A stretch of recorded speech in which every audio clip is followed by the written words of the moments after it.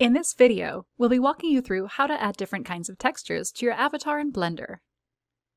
By being able to experiment with different materials, you can discover endless possibilities throughout the creative process. We're going to use a pre-made file. First, we'll upload a snapshot of the simulated garment that has been created in advance. To export the avatar and the outfit, we'll go to File, Export, Export File as an OBJ or FBX. You can learn more about exporting from VStitcher and importing into Blender in our Render Your VStitcher Garment Using Blender video tutorial. It is important to change the avatar's rotation in Advanced Settings to Y-axis. This way the avatar and the garment will be imported into Blender in a stand-up straight position. Great, now we're ready to export the dressed avatar. Once the export is done, we can open Blender, clear the workspace, and import the OBJ file.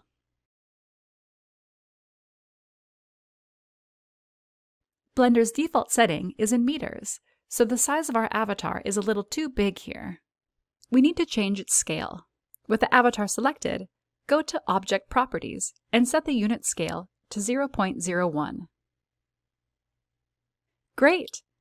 Now we have the correct dimensions and we can adjust the avatar to the position we want. We can now add a background.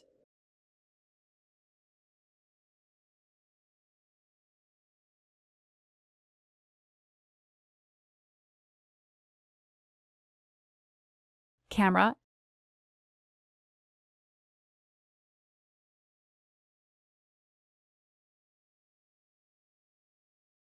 and an HDRI for our lighting. You can learn more about this in our Rendering Your VStitcher Garment Using Blender video. To change the materials, we go to the Shading workspace. With our avatar selected, you can see what materials are currently being used if you go to the Material Properties. Each one can be changed individually. We select our female skin material. In the Shader Editor, delete the original nodes and keep the material output only. Add a principled BSDF shader by selecting Add, Shader, Principled BSDF. Connect the BSDF with the surface in the Material Output node. We'll rename the material to New Skin, which will allow us to locate it easily later.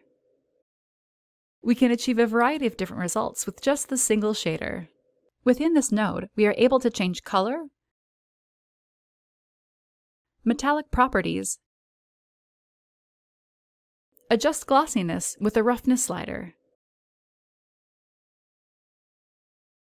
emission, and much more. If you want to dive deeper into the power of nodes, you can add, for example, a noise texture. We start as before by keeping only the material output node and adding a new principled BSDF.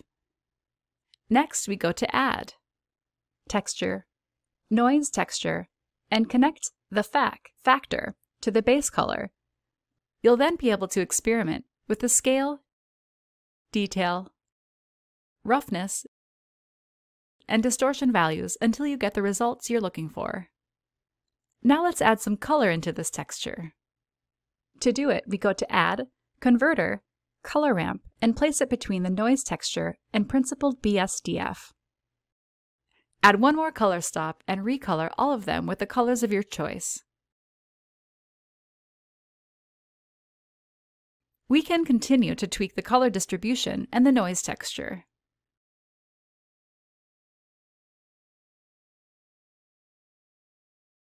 Next, we want to try out something more geometrical. Go to Add, Texture, Voronoi Texture. Duplicate the color ramp by selecting it and clicking Shift+D, and move it to below the existing node. Connect the distance from Voronoi Texture to factor and color to base color on the BSDF.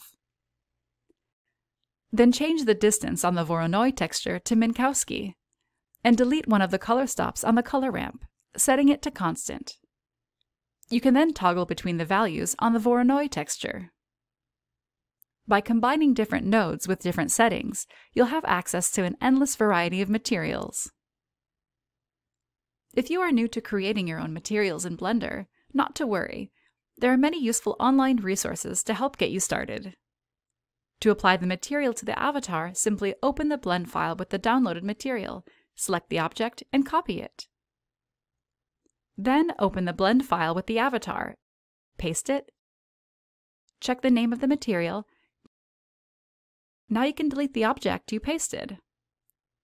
Next, you can select your avatar, go to Material Properties, choose the material you want to change, and type in or scroll to find the material you pasted.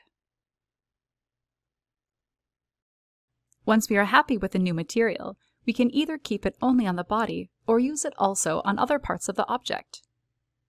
With the object selected, scroll through your materials list and select the one you want to change. Click the icon and look for the material you would like to use. In our case, it is soapbubble.001 material. We use the same material for our body, eyes, eyelashes, and hair bun. Now let's render a couple of images with different materials applied.